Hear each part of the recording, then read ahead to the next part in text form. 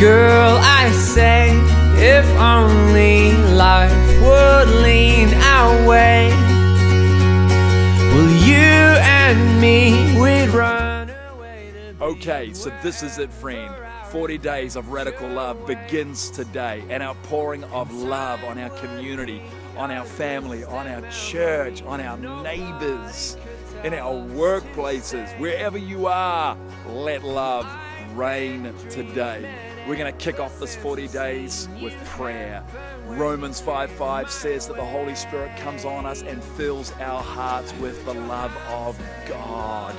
It's our prayer that over the next 40 days, everyone would experience the love of God. Friend, I know that one touch of His love will change your life, will shift your paradigm, will cause you to repent and see that your God is so good.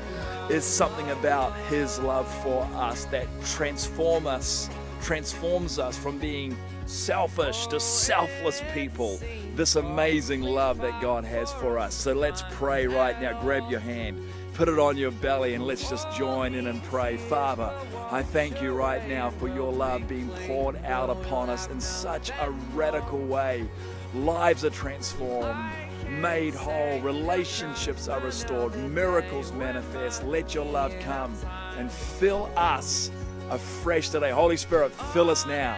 In Jesus' name, amen. Well, the love adventure begins, and we look forward to hearing all of your reports and testimonies and what God is doing. So get on Facebook, get on Twitter. That's it. And let's let God's love reign through us in a radical way.